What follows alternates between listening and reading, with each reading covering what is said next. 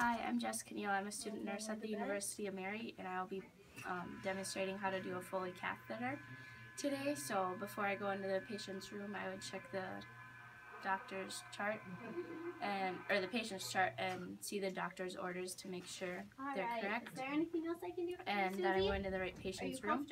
So I will get my supplies. I need a sterile Foley catheter kit and then I would wash my hands. a biohazard bag and a waterproof pad, and I could go in the room. Hi Jerry, the doctor ordered a Foley catheter to be inserted today. You did good. Can I get your name and date of birth? Okay. Yeah, I was gonna say It is Jerry Jazz, 3/15/1939. Awesome. Okay. Like Edison. When is the last time and you then I looked over and I urinated? was like, crap, she's not positioned either. Oh, okay. You just did a little while ago. Yeah, you did good. And did you have any pain with that? Yeah. Okay. And are you allergic to anything? Medical record. Okay, sounds good. You're not allergic to anything. So, when is the last time you had your shower? Okay, you had one this morning? Awesome. If you hadn't had a shower or a bath, I would perform pericare, but since he has, I'm not going to. So, I'm going to pull down your blankets, Jerry, okay? I'm going to start the procedure. That'd be nice. He didn't have any questions because he had already had one inserted before. So I'm just gonna worried that I his didn't gown. get it all the way. And then just kept flopping over. I'll put a waterproof pad so if there's any leakage, the bed won't be wet. Yeah, Jerry, can I have you lift up your hips for me? Otherwise this would no longer be sterile. Okay. Yeah. And then you guys are off. And Jerry, can I have you lift your legs out? Yeah.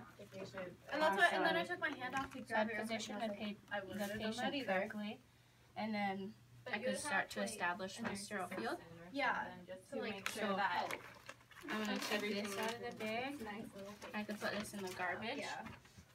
And then I can put the biohazard bag at the end of the bed for garbage and open my lid. Okay. So open the back and the sides. Make sure you only touch the outer Make edge. sure everyone goes and votes together. And next, I would drape the patient underneath with a So going through this sterile cloth. So Jerry, can I have you lift your hips up? They don't have any limitations or whatever. And you ask Awesome. Okay. or So if it was a male, I could use this fenestrated drape, the one with the hole, and drape him. But since he's not, I'm just gonna take it to the side. And now I'm gonna establish my sterile field, my gloves. Well, I mean, I do know. Yeah, I'm just gonna be like, oh, so The first one, pick up on the inner cuff and put on. I'm just gonna say that I forgot exactly when they already Second one, that one is. Yeah. pick up the inside of the cuff, and then you can arrange them appropriately if they didn't go on correctly. I'm so nervous about. You want to keep them above your waist so they're sterile. Okay. Oh. So I'm going to put this So basically, just press down here, then I can take and then this off. Up is going down, or Okay, and now I'm going to lube this, or I could have my assistant hold the lube. yeah, I can strap my And lube the first couple inches, my so it ease of insertion. And I can add this to my sterile field. a little bit just to make sure you're comfortable. Okay, now I'm going to start by cleaning the perineal area, I want to have it so there's super tight, less so it risk doesn't of infection.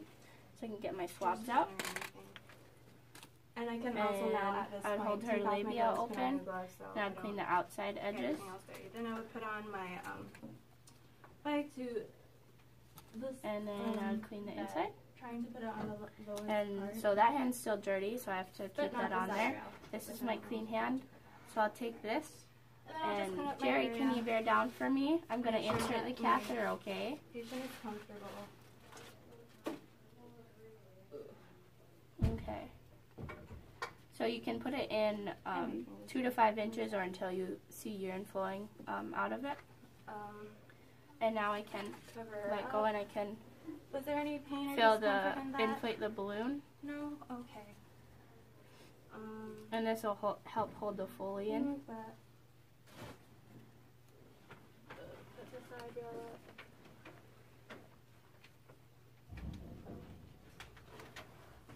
up. Okay. And now I can take my, Or oh, the bed. first I would pull on this and make sure there's tension so it doesn't come out. So the balloon, so we know the balloon is inflated correctly. And now I'll take my gloves off and dispose of them. And I was really And nervous. I can take this You got everything except there was one and I'm thing going that, to oh, when you just grabbed the sheet before or grabbed the white thing before and then you just put your hand put her and you're leg like, strap my on. gloves first. Okay, you did good. No, serious. I couldn't put on And this will hold the Foley in place. Oh, yeah. anyway. Oh well. Okay. And now if there's, I'm going to throw everything I away forgot to ask and dispose of it if she correctly. had, or if she knew what the Foley Catheter was. I didn't do that either. I think I'm just gonna not talk about that. And now, if there's any excess tubing, you can coil it on the bed and clip it.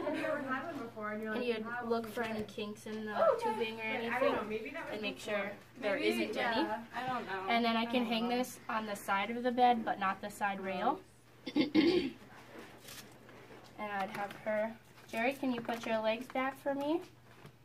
Awesome. And is there any discomfort right now? That was so nerve-wracking. I know. There is none, okay. I'm going to cover you back up. I don't want to.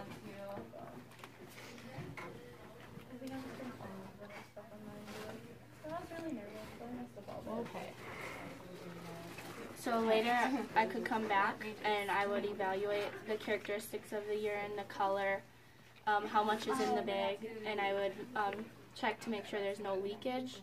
And I can check the tubing again to make sure there's no kinks and make sure the Foley is still in correctly. And then I can go to the patient's chart and I can record any important information, the I's and O's.